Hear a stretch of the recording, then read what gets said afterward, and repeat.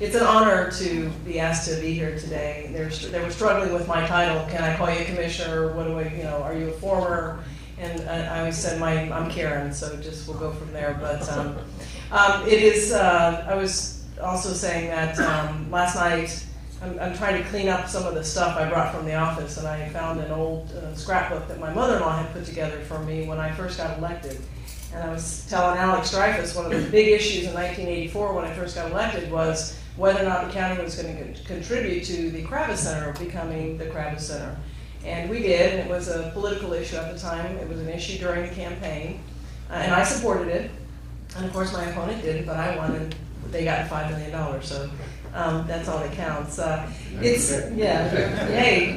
takes a partnership. Our $5 million didn't matter if Alex and the city hadn't come together to match the rest of it. So it was an opportunity for me when I was looking at this yesterday to sort of reflect on starting in the county. I'm a native Floridian. I was born in Key West. I'm a Navy brat and a Pratt brat. My dad and mom moved us up here when I was 5.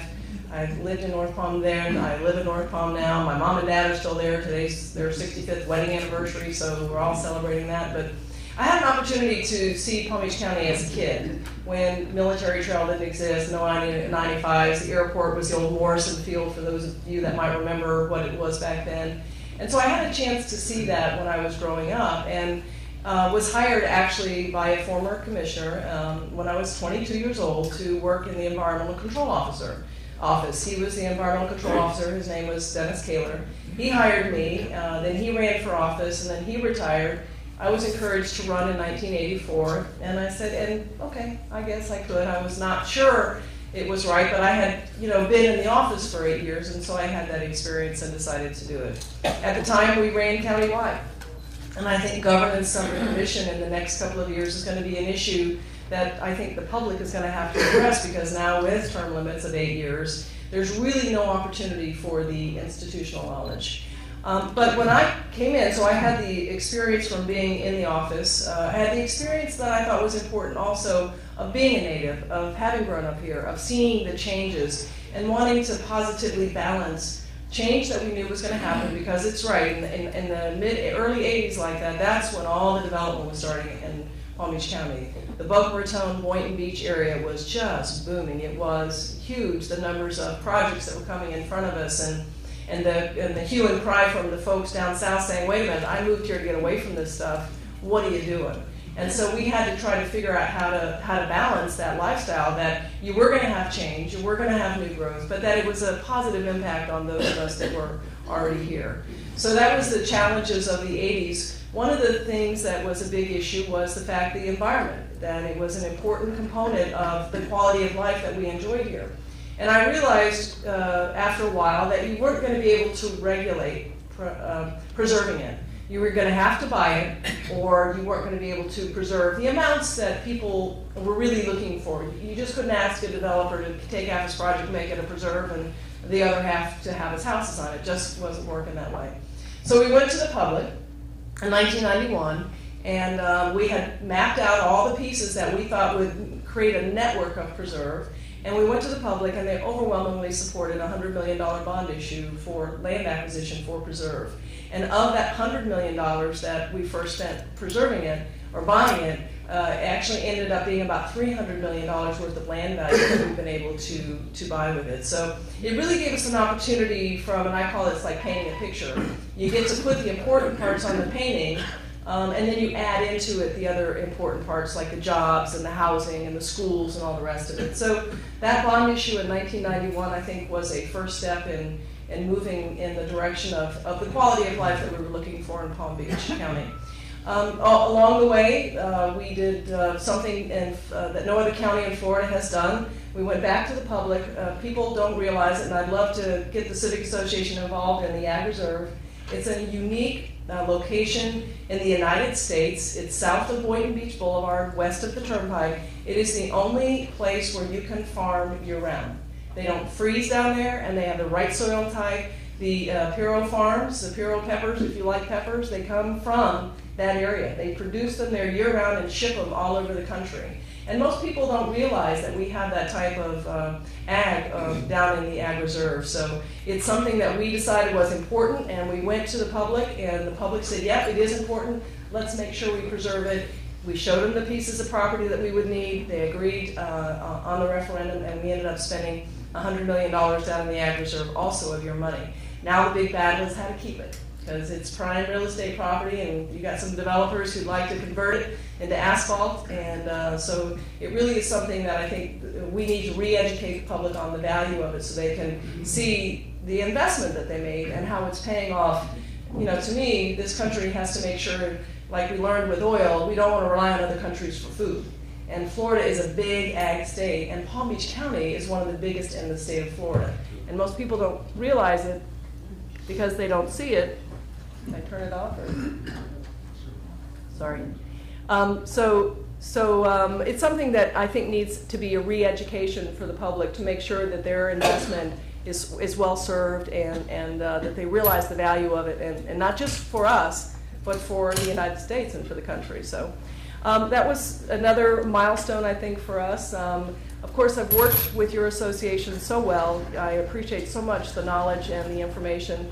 We have had a lot of good budget years, and during those budget years we did talk about spending and how much we should save. But I will tell you, during those good budget years, if we hadn't had the good revenue that we did, we saved a lot. We got criticized for saving a lot.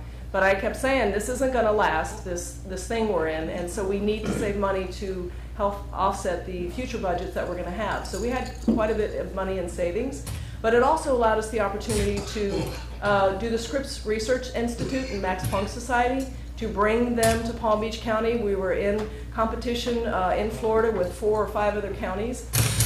Lots of big opportunities for Scripps to be anywhere. We were able to get them here because we had the financial capability of spending the money. We had a little bit of a real estate drama that's ended up costing us a little more than it needed to, but it's in the right spot in the Abacoa development. The scientists are doing amazing things that I don't think the public is aware about, all the great things they're doing. By having Scripps here now, one of the things that Dr. Lerner, who was the former president of Scripps, said to us is think big. Think big for your spinoff companies. Think big for your other companies that are coming in. And so he himself brought the Max Planck Society over here, and he said, you ought to come to Jupiter, Florida, and see, you know, what's going on here. And they're like, Jupiter, Florida? Why would we come to Jupiter, Florida? Brought some scientists over, sat down with the Scripps scientists and said, you know what? This could really work. So they are here in Jupiter, in Palm Beach County, when they could have been in Boston, North Carolina, California, any other place in the country. They decided to open their Florida headquarters here across from Scripps. And when you watch the synergy of what's going on with the two of them, they can walk across the hallways together. They're communicating. They're doing all these things that they had never thought of doing before. The new CEO of the Max Planck Society is from Duke University, and when he was recruited to come down here to Max Planck, he said to his colleagues were saying, well, why would you go to Florida, you know? And he goes, well, they've offered me this great position. And he said when he got here, he was so impressed with quality of life here. He was so impressed with what was going on with Scripps and the relationship. He was afraid he'd be here by himself. He said there's this communication, this sharing of information that isn't going on anywhere else, you know, maybe in the country. So it's really a great dynamic. We were able to do that because we had the resources available. It was a great timing to be able to do it. We've been real interested in Florida and Palm Beach County to try to diversify our job base. We relied on tourism, agriculture, and construction. Construction eventually was going to fade out, and we're seeing some of that as there's not much land development available anymore. So we're really trying to diversify the job base here and not rely on that third wheel. And we've done that with the biosciences with Scripps and Max Planck. We've done it with aerospace. It's okay. Oh, your battery died. I don't even know if this works, but we've done it now also with aerospace. Of course, Pratt & Whitney, one of the things that brought my family here, has done a lot of downsizing, but we've had a lot of spin-off companies come from that downsizing. And so it's really exciting to see the quality of engineering, and now we're trying to get the education system revamped so that we can produce those engineers to fill all these jobs. So it's really a good, positive future in terms of jobs and for this economy. The future, of course, we've all been through the tough times, and it hasn't been fun, both personally and professionally and in the government. People don't stop asking for services during this type of a recession. They ask for more services. What you saw with the foreclosures and families needing things, and we opened a homeless center because, believe it or not, we had that many more homeless centers, homeless families that we needed to take care of. So we've had those challenges and we've met them. Slowly, as was said, I did not agree that we should raise taxes during that time. I felt like we needed to look at programs we were providing, look at capital projects, things like that. I know there are efficiencies that we can provide over there, and it's something I want to work with your committee on, and being able to focus on exactly where we can do that.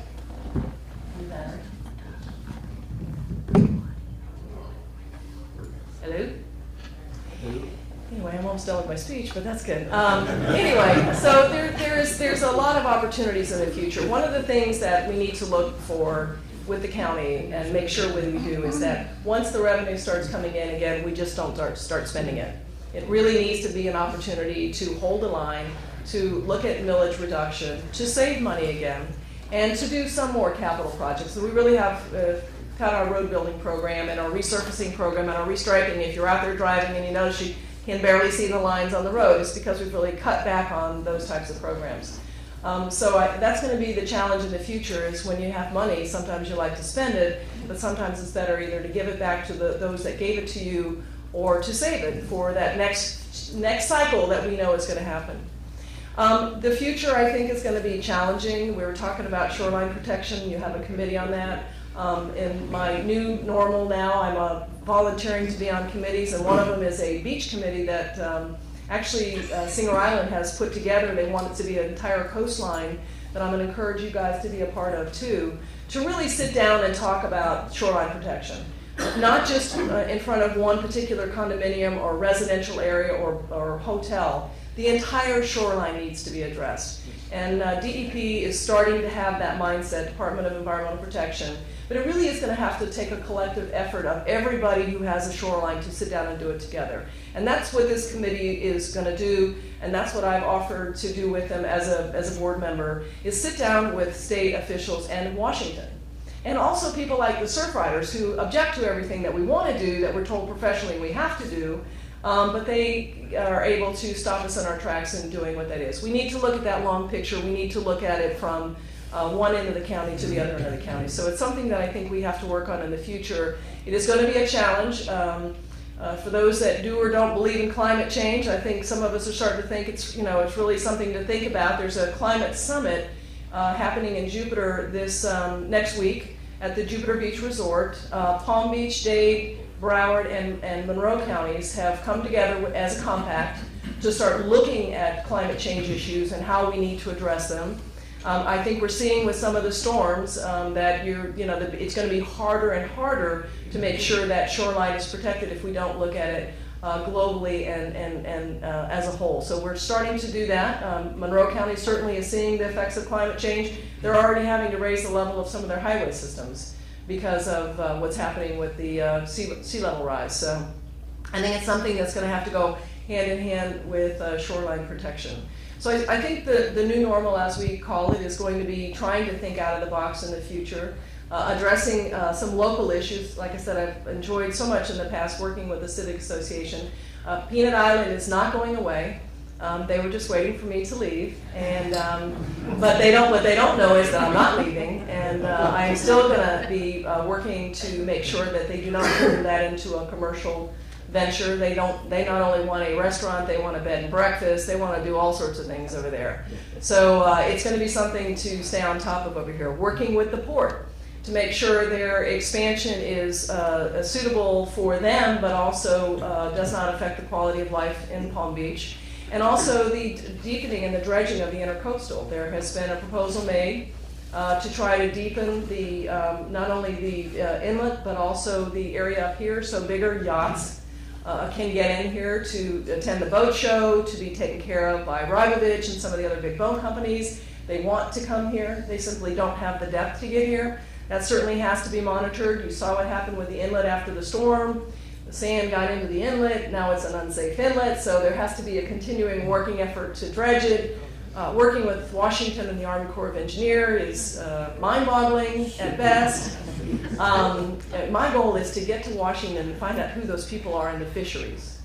I don't know who they work for, I don't know who they are, I just know they get to say no and nobody challenges them. So really that's what we have to get our arms around. So as I said, I'm not going away. I am serving on, they've been asked to serve on some boards to do some work with folks, and I'm just really looking forward to that next phase of my public service. I'm going to and volunteer with the environmental community because they always need help.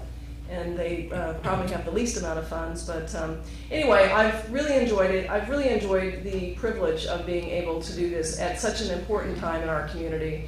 It has meant a lot to me, and I've always appreciated your support. You've been always there for me, and I've appreciated that very much. And I'm looking forward to working together in the future, and be happy to stop and answer any questions. Or.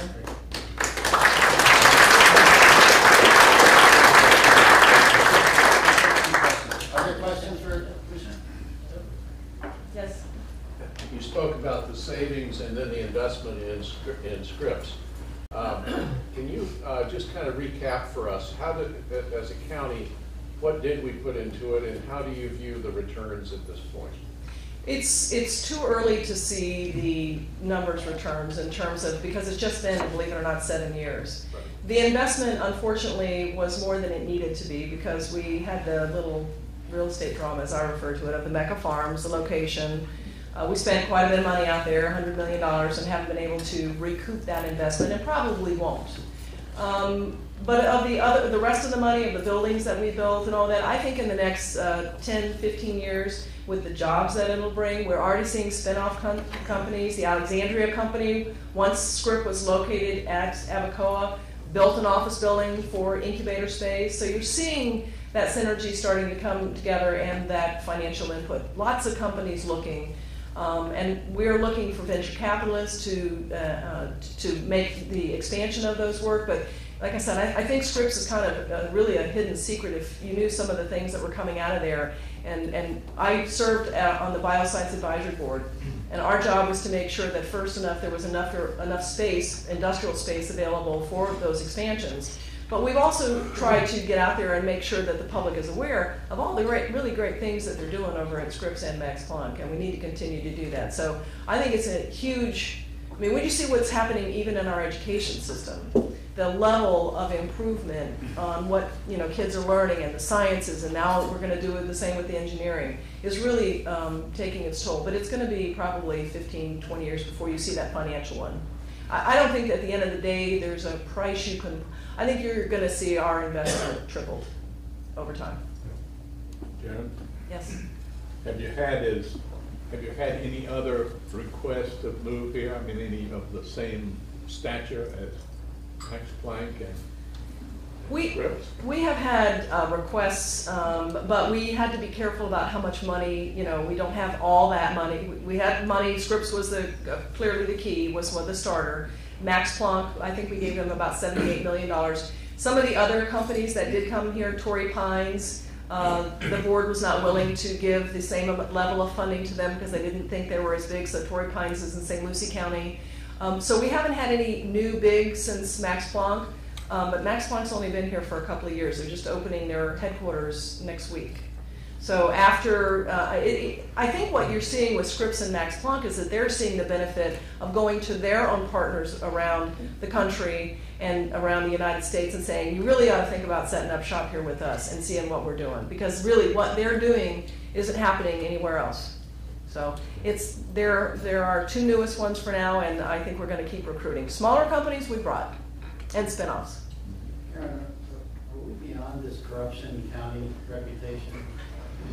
The question, beyond the corruption county, that was one of the most painful times in serving in the county because I love this community and overall we do a great job. I would say yes. And you're going to hear, this is one of the things that I've committed to do on my own with City of Palm Beach Gardens, Town of Jupiter. The Inspector General was voted on as a ballot issue. It was It was said that if we had an inspector general, we would be, all the corruption would go away because we would have this extra set of eyes. And if you read the newspaper today, you see that Palm Beach County has set the role model for what to do with ethics reform. So I believe we're on our way, and hopefully the state of Florida will learn from us. One of the things that you're going to be hearing from me is that we kind of overdid it. You know, the government, we either don't do it enough or we do it too much. What we've overdone with the Inspector General, and I want to share this with you so that, because the newspaper's not getting it the way I'm describing it. We have a charter, we're a charter county, which means in 1984, the public said we want local governance through a charter county. As part of the charter county, we created 3 positions: county attorney, internal auditor, and county administrator. Those are the 3 employees that work for the Board of County Commissioners. The rest of them work for those 3 people. We already have an internal audit function, an independent internal auditor. He works for the board. We hire him, and we fire him if necessary. What's happened with the Inspector General is we, as a board, because people were putting so much pressure on us that we had to have so much oversight, and the newspaper was writing bad things about us if we didn't agree with them, we included an audit function as part of her job. Not just the contract review for fraud, waste, and abuse, not the things that were on the ballot that you voted for. What we did was we added a duplication of an audit function that you're already paying for. The internal auditor for Palm Beach County, his budget's about $1.5 million and probably should be a little bit more because he has a few staff members he needs to replace. The Inspector General, she has $1.5 million dollars for her internal audit function, and she pretty much can pick and choose where she wants to go. Even though our internal auditor says, well, when she shows up, I go somewhere else. What kind of business does that? You have a plan, and somebody decides, and this Inspector General doesn't do that. It's my proposal trying to settle a lawsuit that the cities have filed against the county on the funding of the Inspector General, is to take that audit provision out and let each city who wants to contract with the Inspector General to have an audit function do that. And then the budget will be less. We will be able to charge 1/4% on contracts, which was the original intent, and the county will be able to afford that. We won't be duplicating services for audit functions, and so it's something you're hopefully going to be hearing about a little bit more, and I'd love to work with you all to explain it better about that, because I don't think anybody wants to pay for 2 people doing the same thing. Oh, sorry. Do you believe that the current county commissioners are both knowledgeable and comfortable about the long-term financial impact of their compensation systems with regard to retirement and future health care benefits of all the constituencies, sheriff's department, plus all the town and county employees in what's controllable within the educational structure? Do they know what the impact is, and are they comfortable with it? I would believe they're somewhat knowledgeable about it. And I say that because they're fairly new. Everybody's pretty new up there, and this is a big business that they're getting their feet into. When you talk about the pension system and things like that, for county employees and for, I believe, the sheriff's office, they are in the Florida retirement system. Totally different managed system out of FRS, and the information that is out there now is that that's a fairly well-run organization that has the financial capabilities. Yes, I believe the commission will have to look down the road at changing the amount of investment they make into some of these funds. I think the state of Florida is probably looking at doing that. I know that we're restructuring our fire contracts for their pension investments, how much we contribute to them. So I believe they're educated on it, but they're all fairly new. And they're only going to be here for 8 years. To me, I had never supported term limits, not just for my sake, but I felt like the election process is your term limit. If you don't like what they're doing, then you go out and you pick and choose who you want to serve you. And with the 8 years that we have, they're going to come and go, and there's not going to be any opportunity to have the historic. It took 7 years to get scripts. And that would be, you'd have to be hitting the ground running when you first got elected to know how to because that was a challenge. I could write a book about that, just that one process alone, on how we had to compete with Orlando and others, and some of the strategies that we had to provide to be able to get them here. So I hope that answered your question. I think they're fairly well versed, but as you're well aware, and most of us in this room are painfully aware, about 80% of our tax dollars flow from across this bridge over to Palm Beach County. Yes. Yet, because we're a small population and a small voter base, it's very difficult to have a strong voice in Palm Beach County and some of the issues that are important to us. It's almost impossible to get residents here on commissions that might influence. As you're aware, we've made some initial attempts to have our voice heard, but what more could we be doing in your view to have our voice heard and have an impact in the county on issues that are important to us? Yeah, it's going to be partnerships. You're going to have to reach out to other communities who are willing to sit down and share issues, because there are a lot of communities that feel that way, like isolated, not isolated, but like nobody's listening. And so really it's going to have to be partnerships in terms of, and it's not just going to be in your central part of the county, it's going to be north and south also, because with single member districts, somebody from Boca doesn't have to listen to you all because you don't vote for them. And so if you get a synergy of, and it's something that I've advocated for a long time, communities in the southern part of the county working with you and others in the north end, all of a sudden, one of the things that I learned is when I say people is you just need to learn how to count to 4. That's it. Got to learn how to count to 4, and you can make it happen. It's and it's what I did with Scripps, and it's what I've done with a lot of the projects. I just need 4 people. In other words, I need 3 more besides me. And so that's really, I think, the way in the future is to, as an organization, to reach out like this beach committee to join it. They're trying to make that a shoreline, coastline organization, not just for Singer Island, but everybody along the coastline from Jupiter to Boca. And so I think it's going to be those types of partnerships reaching out. But it's interesting, on some initial attempts that have been made at that, some of the other communities have been reticent to join with us because of fear of offending some of the commissions and stopping the flow of funds back to them on their particular interests. And I think you can find enough common ground, and it's not going to be all groups. There's going to be groups that are going to have like minds of yours, that are going to have some of the same issues that you'll be able to partner with. You don't have to partner with the whole world. I don't think the Delray Alliance and you are going to partner because you have totally different issues. But I think there are communities that will partner with you. There's a group out of, it's northern and western Palm Beach County, it's northern county something or other. It's communities, Marisol, Mirabella, Ibis, Ballin Isles, all of those communities that have come together as a group, knowing that they want to have a voice too. And I think you're a member of them. So yeah, I mean, it's going to be those kinds of groups, and then figuring out how to make it work effectively. And that's where I think you need to reach out, and I've got some contacts in South County to bring it all together. I mean, we need somebody from South County who cares about Peanut Island and doesn't care, because they don't want to lose a vote up there or a friend up there on the dais. So that's really, I think, what you have to do. We hope maybe you'll help us on that. I would love to. Thank you so much. Thank you.